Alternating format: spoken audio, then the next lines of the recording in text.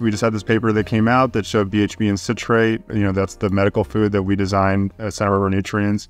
That has a similar effect in being able to slow progression. It seems to work from different angles or different mechanisms. Both BHB and citrate have some unique properties that seem together work synergistically. And we were able to show that that was preventative in young animals, and in adult animals, it slowed the progression and modestly reduced it or reversed some of the signs. So it seems like it has some potential to do something in future trials. So we've got a lot of evidence that says that BHB might be a very effective strategy, but it's not a drug and it's not like something that's approved for PKD. It's just something that we're hopefully going to keep learning more about. And I have even more research that's going to come out hopefully soon enough that will even give us more information, like preclinical data, to kind of support that idea that BHB is effective. One of the things about BHB is when you take it, it's consumed very rapidly. And the main organs that eat up BHB are the heart and the kidneys. They're the ones that consume the most BHB. If you're doing a ketogenic diet, you have all this BHB that goes up.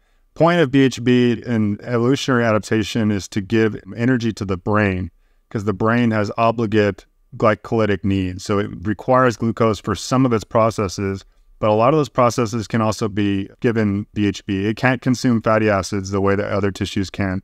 As you go along and become more fat adapted or keto adapted, you actually stop giving BHB to other peripheral tissues like the muscles and these other tissues.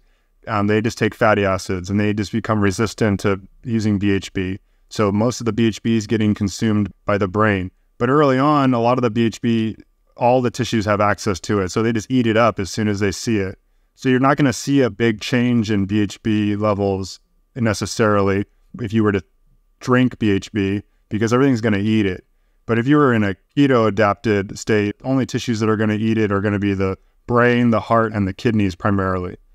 And so it's kind of an interesting problem to try to figure out, like, well, what is like the actual amount of BHB that's getting to the kidney? Most people are woefully over sodiumed and under potassiumed just in general. It's very easy to get a lot of sodium in the diet. Potassium ratio is really important, and just that alone is something that people really don't value enough for their kidneys. I get confused by this because I hear a lot like about the potassium. People are trying to avoid potassium a lot of times. Because it's the old textbook kidney diet recommendation, right? That so many have been blanketed with. So they come in thinking that it's a horrible thing. And are really misled. One of those misnomers about dietary education and being individualized in what's right for you. So right. So I know that there's individuals, once they get to a very late stage, then you start to get into this hyperkalemia issue where your kidneys are just not working at that point. But prior to that, potassium is important for actually getting rid of sodium and improving blood pressure. If you start restricting sodium and restricting potassium, your blood pressure can go up because your body needs to hold on to as much sodium as it can, and it really messes with the excretion and retention of water. I think that that's like a big part of like the benefit of potassium as well. So it's like another reason we wanted it to have extra potassium, and just to be able to help with that kidney function. That's a big part of it as well. So we did think a lot about like what minerals to use. You do. And a lot of clients going into ketosis for the first time, when they experience that flushing of electrolytes and fluid, KetoCitra is such a awesome parallel to that, to help replenish and avoid things like the keto flu or lessen the symptoms for certain. So right.